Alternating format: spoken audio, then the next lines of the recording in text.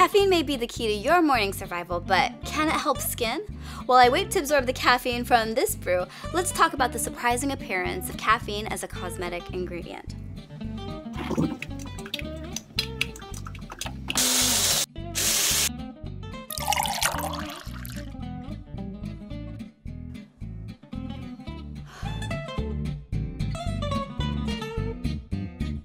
Caffeine is an alkaloid, which is a group of plant-based molecules that contain nitrogen and have a strong effect on the body. You may have heard of its molecular cousins, nicotine, morphine, and cocaine.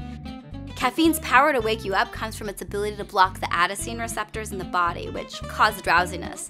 This will make you more alert, sometimes so alert you may even get the shakes. So is there any benefit to caffeine in beauty? I did some research and here's what I found out. It can reduce the appearance of cellulite. Cellulite happens when the fat beneath the skin accumulates and presses up against the connective tissue, forming bulges or dimpling. Caffeine releases the fat stored within the cell and makes that dimpling less noticeable. That's why caffeine is a common ingredient in cellulite creams. Just be aware the improvements are temporary and depend on the amount of caffeine in the product. It may stimulate hair growth. Male pattern baldness or andronic alopecia happens when DHT prevents the growth of new hair. Some studies have shown that caffeine counteracts the suppressive effects of DHT and may even improve blood circulation by helping deliver nutrients to the follicle. More studies need to be done, but that hasn't stopped caffeine from making an appearance on the label of several popular shampoo brands. Protect us from sun exposure.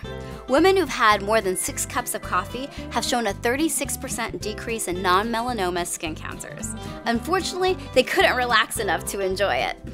Joking aside, recent research has begun to show that caffeine has the potential to raise the SPF of sunscreen and help assist the body by eliminating cells damaged by UV radiation. I didn't find any documented evidence of problems from use of caffeine in skin and beauty products, but as you can see, I did find a lot of interesting research on the benefits. I want to thank Tuscanikazizi, that name, for the great story idea, and I hope everyone has a great caffeinated morning.